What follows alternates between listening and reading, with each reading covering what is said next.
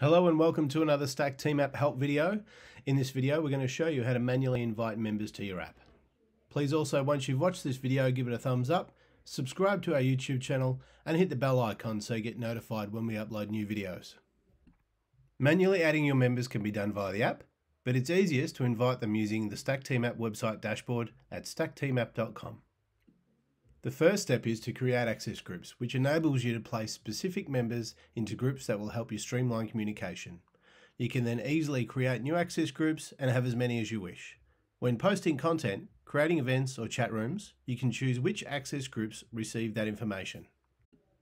You have multiple options to get members onto your app, the first being manual entry. To do this, click on the Members tab on the website dashboard, then click the three dots to the right, then select Add Member. From here, you simply enter the information for this person. Name is mandatory, though everything else is optional.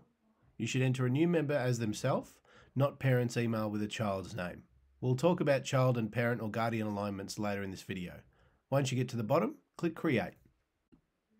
Upon creation, anytime you enter an email address, that person will be sent an automated email advising they have been added to your app with simple instructions on how to download Stack Team App to become a registered app member. If they don't download Stack Team App, because you've added their email, they'll automatically get content via email.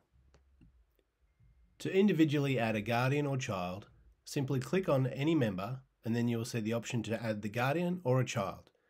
You can add a new child or select a child from your existing members list. If you click on the child, you will see a newly added guardian, where then you can choose to make them a primary or non-primary guardian. It's important to remember that with the child-guardian alignment, remember only to have the child as the member in the access group, so only the child's name will appear in features like RSVP and attendance tracking lists, and not the name of the guardian or the parent. You will now notice the access group each guardian's child belongs to is represented by a child icon next to the access group name, whilst the access group they belong to as a standalone member are in plain grey. Finally, at any time, you can simply encourage prospective members to download Stack Team App from the App Store or Google Play.